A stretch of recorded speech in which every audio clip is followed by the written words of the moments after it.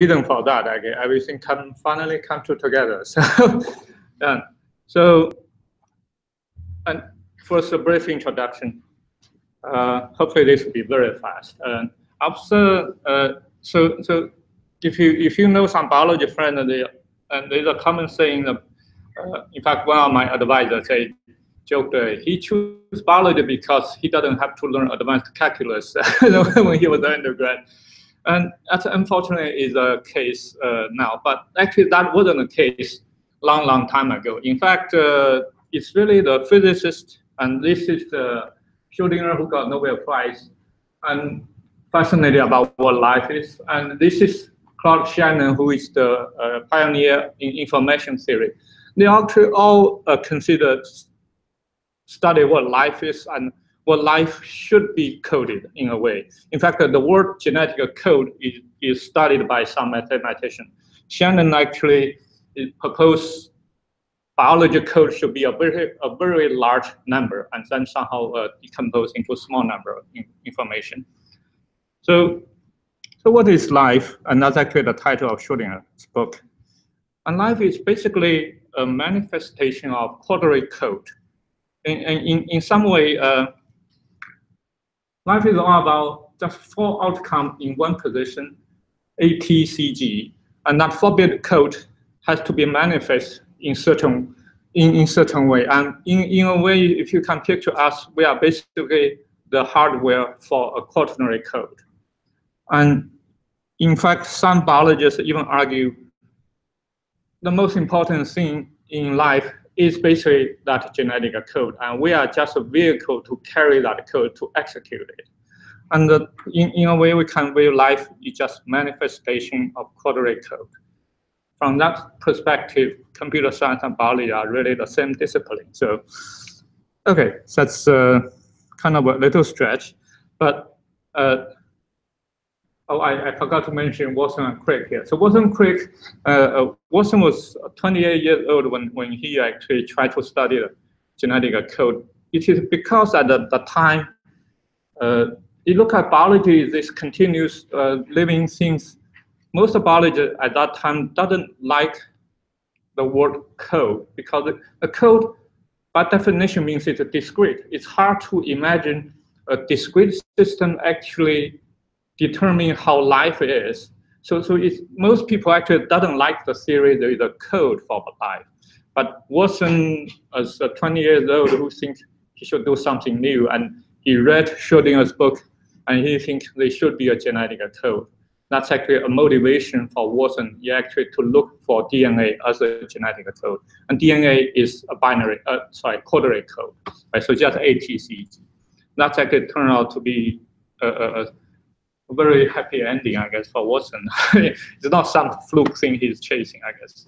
Okay, so, but in a way, life is basically like this. If you read a computer code, it's actually just binary 0, 1, 0, 1, 0, 1, 0, 1, but somehow it makes sense in the end. And this is basically how the code of life is going to look like. The top is one line of code, at the bottom is another line of code. Can we tell the difference between the two? There's actually a very important difference between these two codes. At the top, that's a normal gene called a mismatch repair gene. At the bottom is a gene with a slightly just change of two code leads to one change of triplet. And that tiny little change leads to a mutant copy of this gene, and that's a major cause of colon cancer. So, and in this case, we know this because we can sequence the gene of the patient. We know the patient who has this gene had the colon cancer. And we can also put this gene into some model organism, like a Saccharomyces cerevisiae, which is a small yeast cell. We can actually see how this gene behavior. So this takes a lot of time to actually for us to understand how this code works. Now, and the whole work in biology basically trying to understand how this code in the end can lead to life as we are. That's so oh sorry, I shouldn't point to my computer. So basically those code ATCG is a DNA, that's our genetic code. And it's going to pack into a chromosome, and this chromosome is in every cell we have. And that's how most of cellular life on the planet are. In fact, from viruses, it also has its own genome, although viruses have to live off our cellular organism. And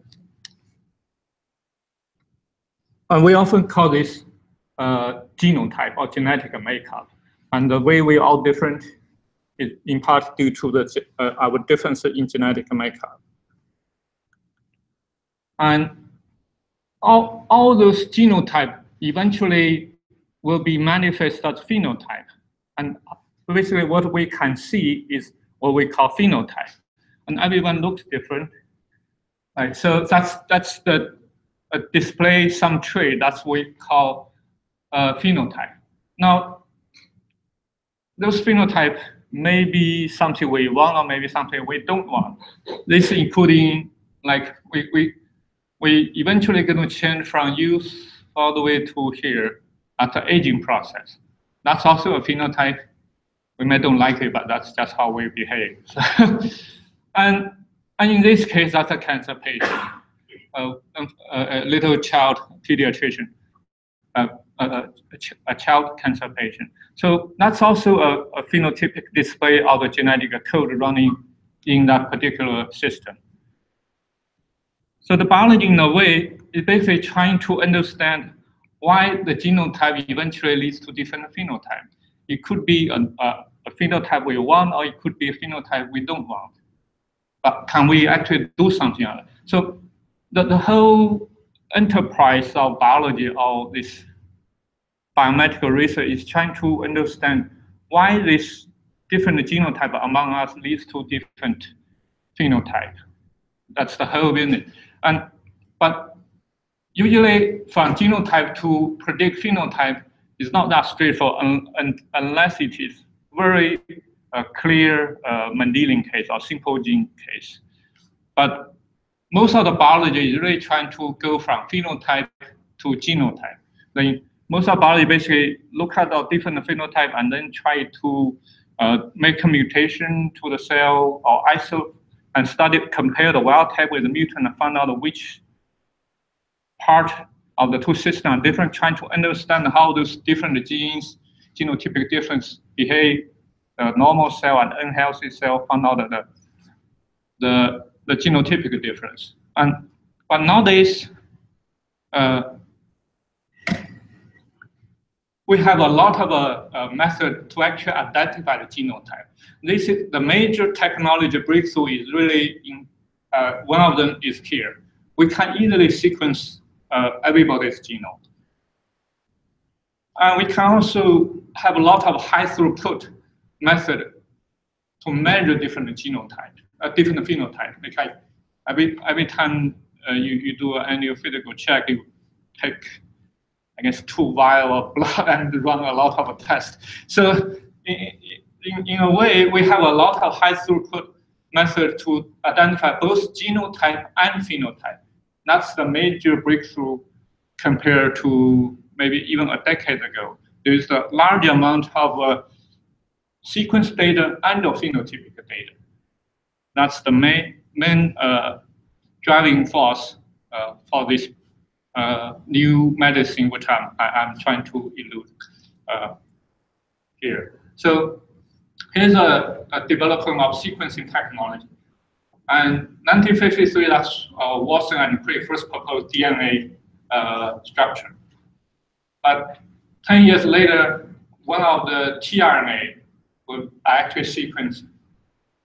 And that's almost 25 years later, people, Sanger found out a simple, efficient way to sequence DNA. And later on, polymerase chain reaction was invented.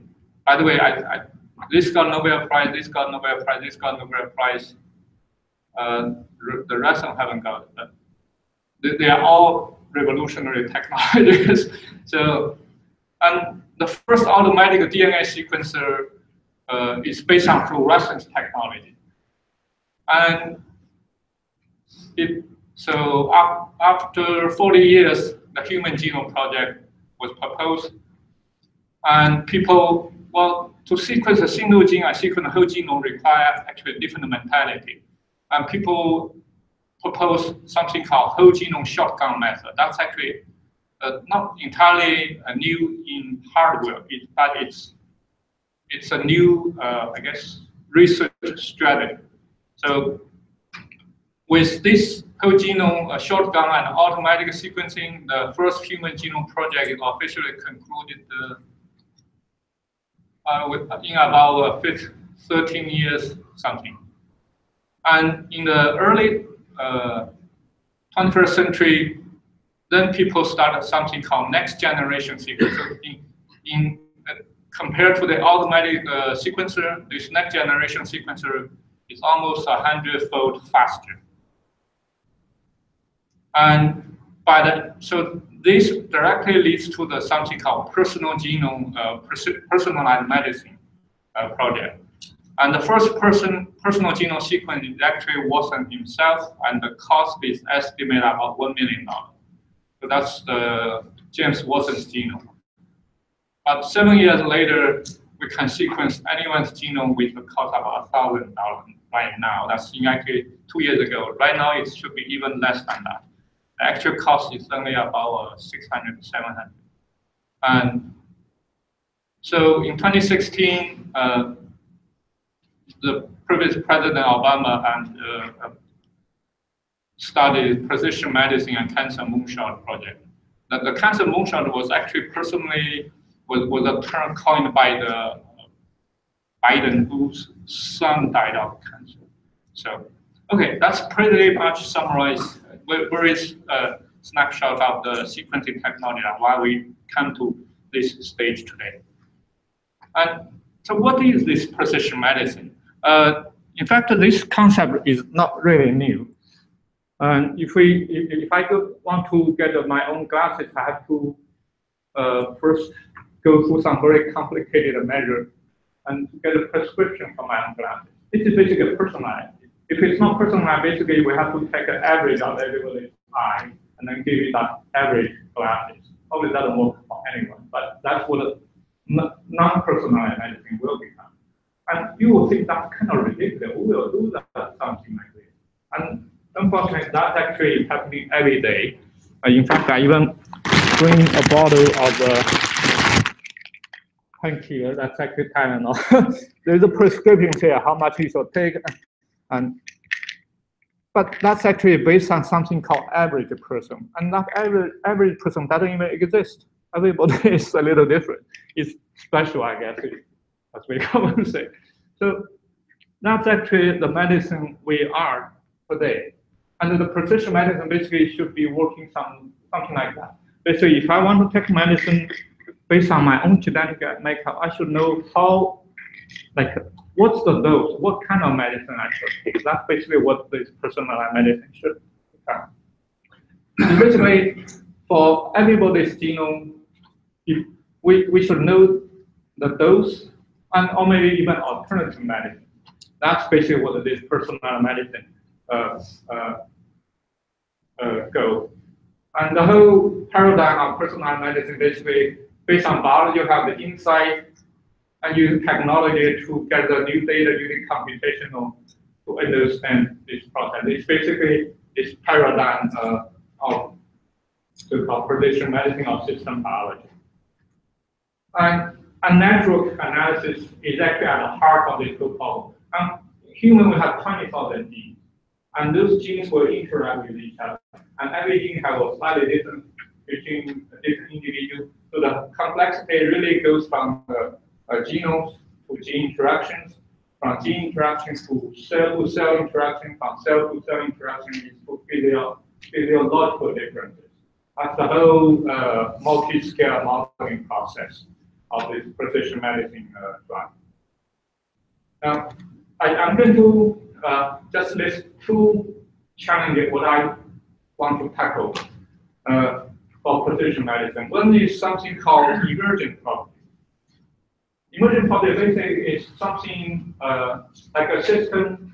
The system has a property, but for every component, you don't see that component has this property. property. For example, you buy a bicycle and it comes out in a box. That's really not bicycle. You cannot ride on that box. You have to put all the components together, then you can become a rideable bicycle. So the function of the bicycle is really the emergent property of every component.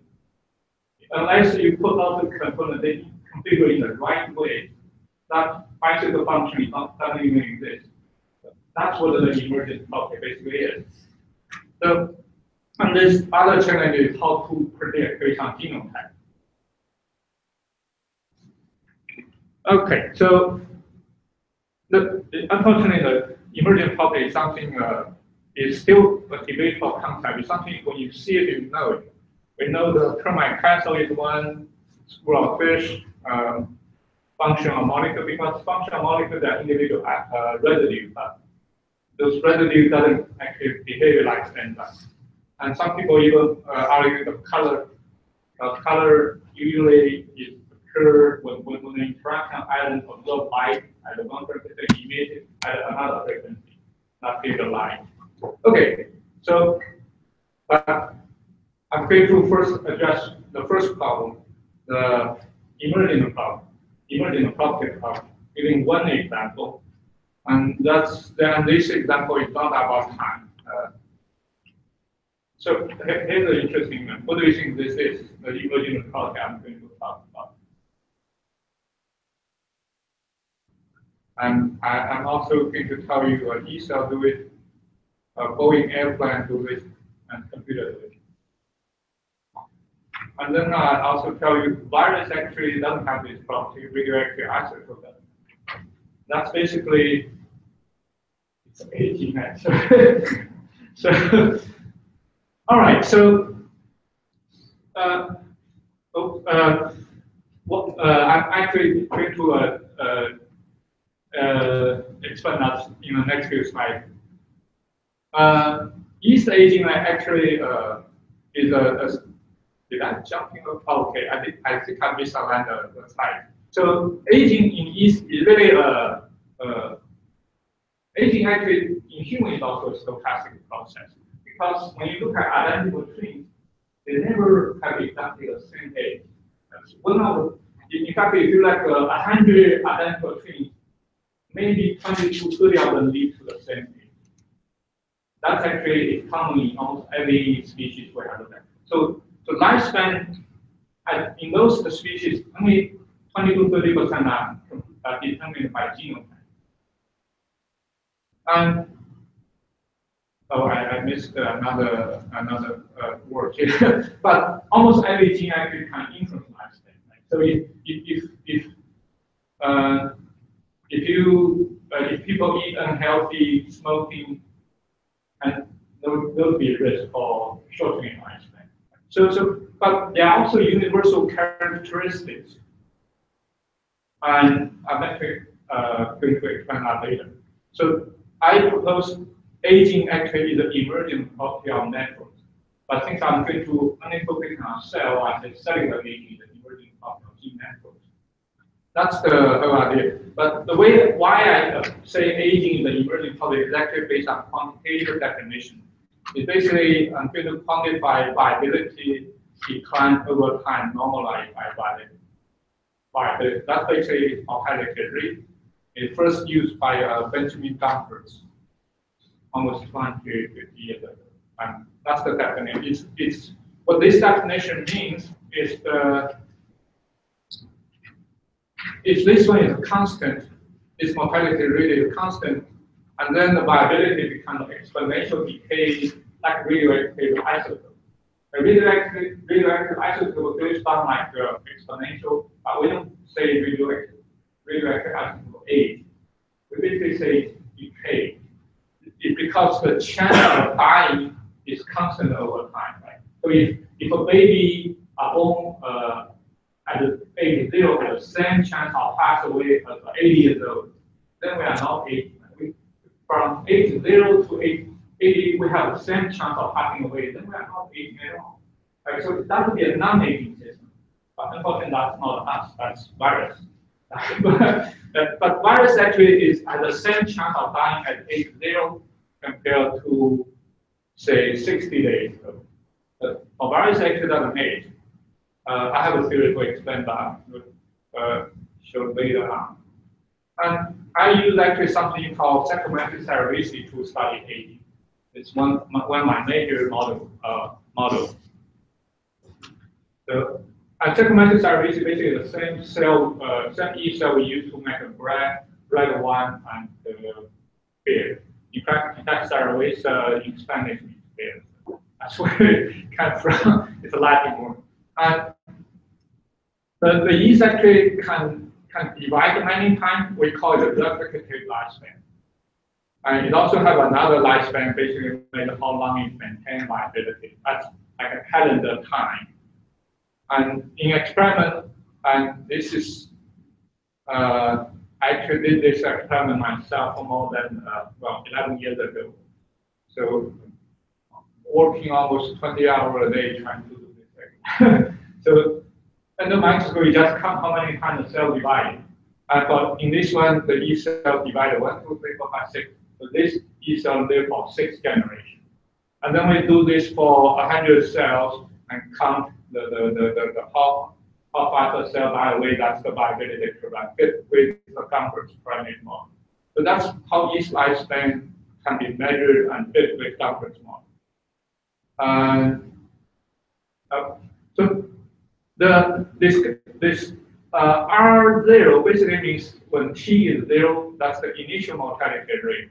But this G coefficient for the complex model is actually describe how the mortality rate increase over time. Basically, how fast the chance of dying will increase over time. So that's actually a rate of aging. But nowadays, we actually don't measure E cell in a TD way. We actually have an automatic way to do this. So this is actually one of my collaborators who generated a chip measure for high throughput lifespan measure. And they basically flow into cell into a chip and they automatically measure this using a time-lapse image system. We can just track the cell into the trap and measure how many times the cell divides. And this is work on my two collaborations. And in the end, we basically have these time-lapse images with cell traffic between the traps. And then we basically have hundreds, thousands of images. And then so the task becomes a computational image analysis problem instead of a manual hand counting problem. Okay, so this is a high throughput image analysis project. Actually, I need to get it done. And there's also accumulation of large amount of lifespan measure data for yeast. And this again to my other collaborator. So this two labs literally measured the lifespan for 4,500 single gene deletion mutant for the yeast cell. So for the single yeast cell, there are about 5,500 genes, and about 1,000 of them are essential. We cannot remove them. But the remaining 45,000 for every gene, we can measure its lifespan back. So this experiment is done and it's already there. And if we look at it, this actually, I'm going to jump. Basically measure how genotypic different influence lifespan. And in yeast actually it's 22%. And that's actually the measurement in every species. So in human identical twin study, it's also 20% influence on lifespan. And now here's the universal characteristic of aging. So when we use the two parameter comforts model measure aging, there's actually linear correlation between the two parameters. That's the same observation in human, which is called Straper-Modelman correlation back almost 80 years ago. No, 60 years ago. So what this means, aging, even though like human will live maybe 75, but yeast live only for 3 days in a row. And mouse live for maybe 2 or 3 years. And turtle maybe 100, 150 years. But all those different species, they actually all follow this rule, the same linear, active linear correlation between the comfort parameters. What this means is like For example, here if I throw a coin, right, it can be head or tail. This is basically a binomial distribution, right? But if I throw a dice, it's one of 6 outcomes. But both processes, even though they look quite different, they are both multinomial distribution, right? So even though different species, I mean, the human, our lifespan basically dice throw between 0 to 75 plus some 50% long. Our lifespan dice seem to be much longer than bacterial cell. But the characteristic is the same, which basically means there are same basic principle behind this random process. That's basically what I'm trying. I throw a coin, I throw a 6 outcome dice, or I can throw a 20 outcome dice. In human, we can throw, say, 75 outcome dice to determine what your lifespan is. That's basically the same random process behind it. That's basically what I'm trying to argue. So how to explain this is suggesting a common principle behind this process of aging. And the way I come out is by proposing this emergent process of gene network. And the way this actually is not a completely new concept. It's actually a concept already studied in engineering for a long time. And these two persons apply this engineering theory to biology.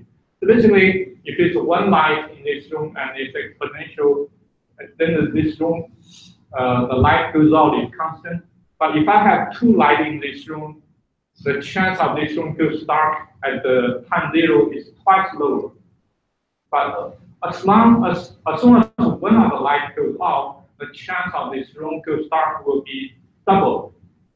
Right? But since this is a random process over time, the chance of this room to start will always increase to that 1 light probability. So I'm not doing any actual analysis. I can tell simply by building more redundancy in the system is going to age over time. That's basically the main idea behind this model. But in engineering, we build this redundancy by just add some more things, right? But in biology, we actually didn't do it that way. so in engineering, you can the more reliability, the more component you have, the more reliable you have.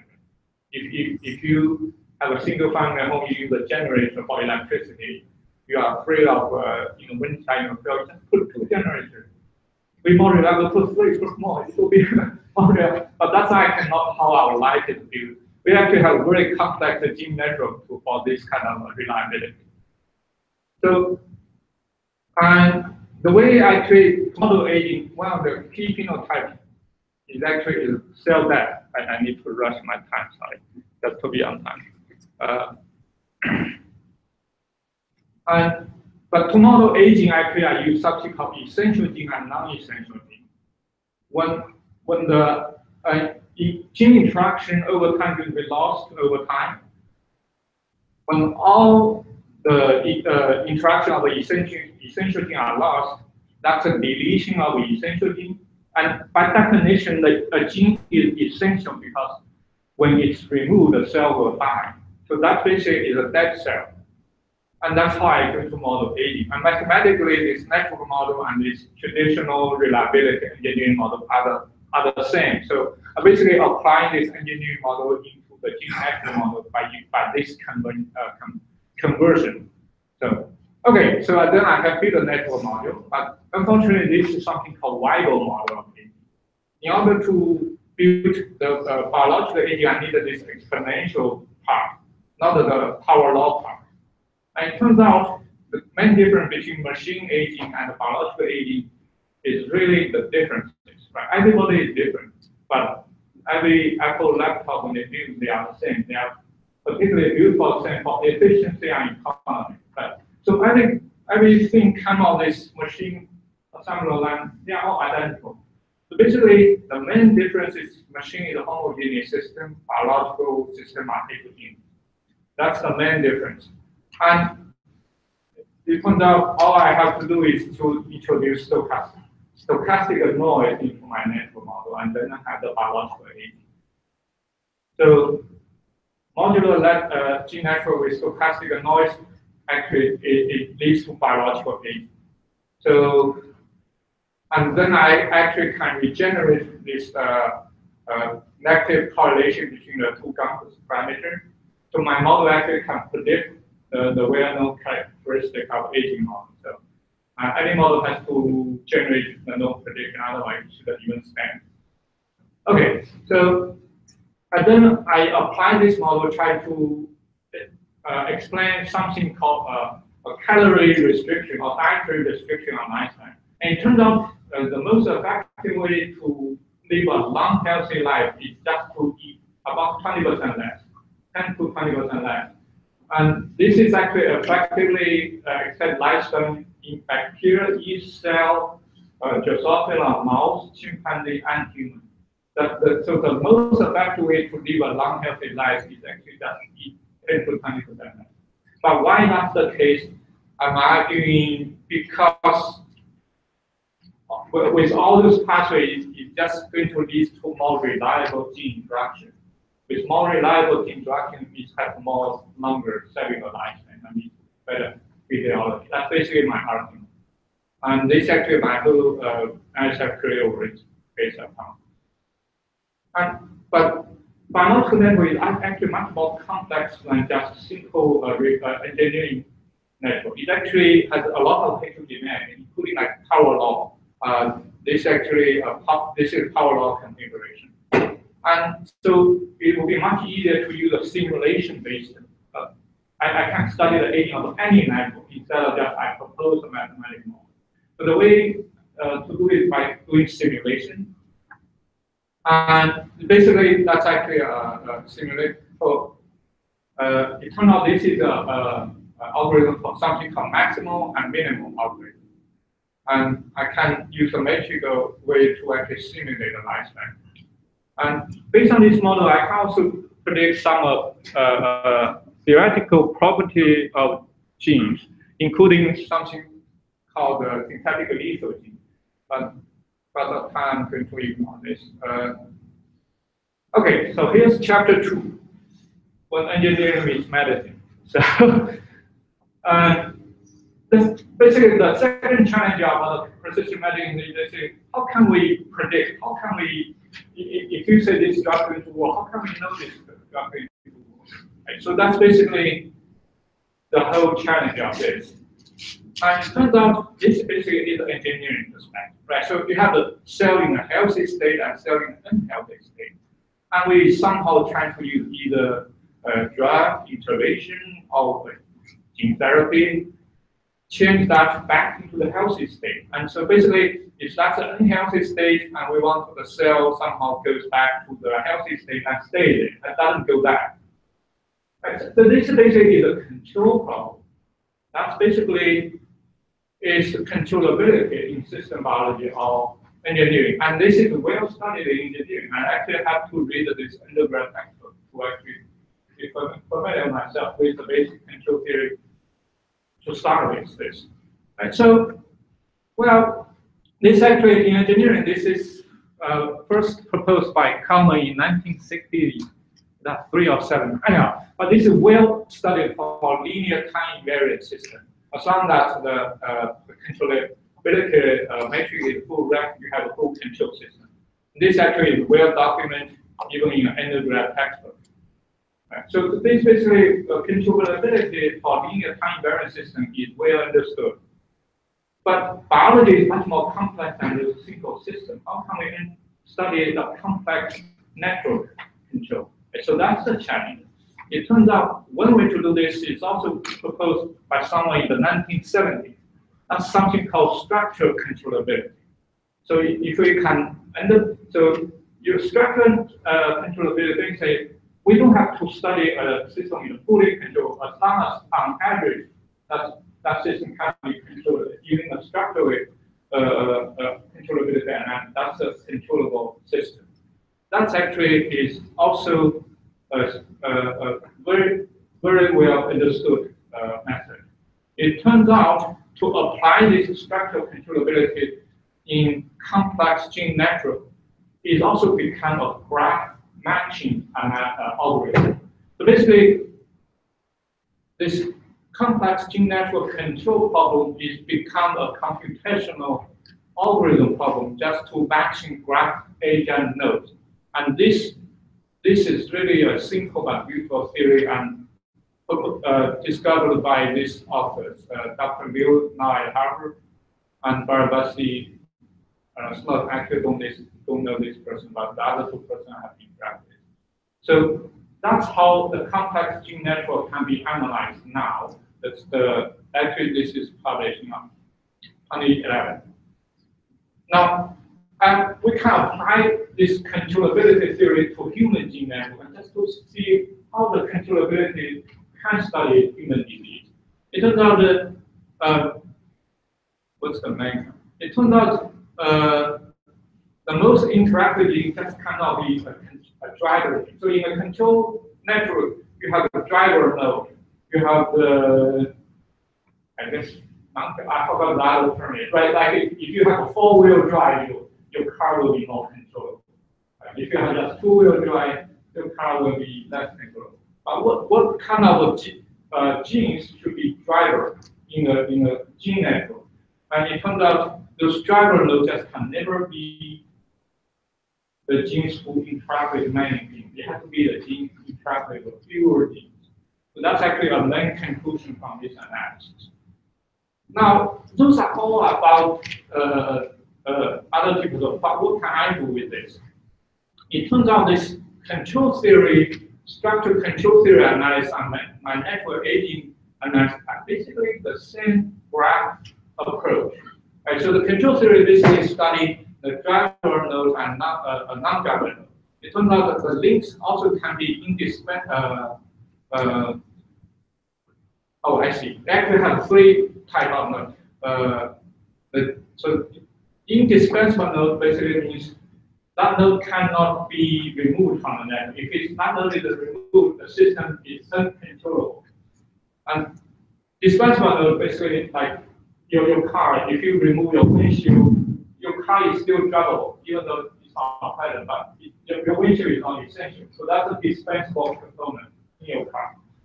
But so there are many genes are also dispensable for control from the controllability point of view. And then there are some neutral ones. My I'll try to rush this through. So it turns out I basically can combine these two theory. But what can I do combine control theory with my network aging theory? So if I want to apply the controllability plus my network aging in human, I need to know what genes are essential, what genes are not essential in human. And I cannot do experiment in human. That becomes a problem. It turns out that problem has been solved by these two persons, Feng Zhang from Harvard and James Doudna from Berkeley. And in fact, it's a recent news. If you haven't read it, you should really know this.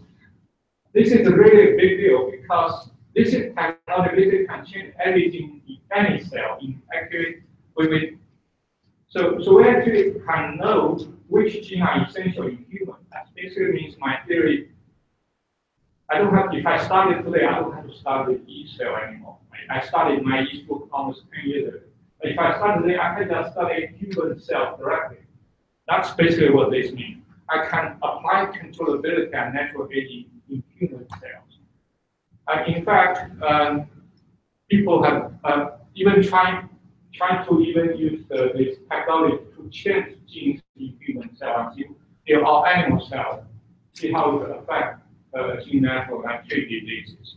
So, and this, I didn't even check whether this news report is true or not. So using gene editing to treat disease is not that far away, but how to predict what effect will be actually it's not even there. That become it's not, I'm going to drive to some place, I don't know the road. I'm going to just drive, right? So that's become seems to be a precarious way to conduct the precision medicine.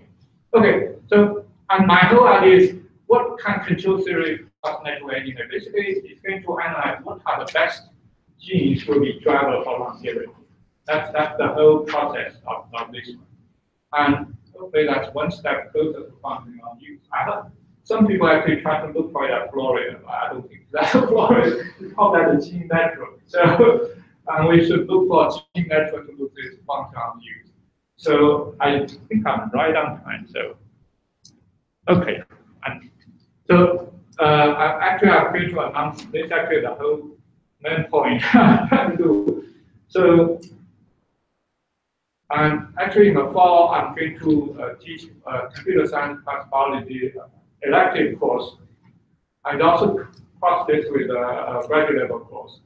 I'm not even sure about the title yet, but tentatively called computational genomics. It's basically going to work through some of the problem I listed there, or the data I have. So it's going to be a project-based course, and the student basically going to learn use some computational tool to analyze genome scale data using necessary analysis. Basically, I'm not even sure some of the problem, what kind of method it's going to be. Right? So, but if there's a problem needs you to do neural network, you have to use neural network to address that problem. So basically, the methods I can basically do that possible method. You have to be determined by the problem. But the potential problem will be something I'm familiar with, like gene network and Einstein, expression of contact image like that guy, and sequence data analysis. And maybe you can get your hands on some real raw data, and can you actually identify the genotypic difference in some individuals? People even put their genome sequence data online. There's a lot of people do that. And you can analyze those people's data and see whether there's a correlation between people's genome and zip code. I mean, the data is there, you can do analysis, right? And we can also do RNA-seq and pathway inference to cancer drug response and controllability of gene. Right, so the whole idea about treating cancer is we give you some treatment, kind of cancer cell go away, or then healthy cell goes back health. So you actually can do that analysis now. So, and those basically kind of my advertisement on my course.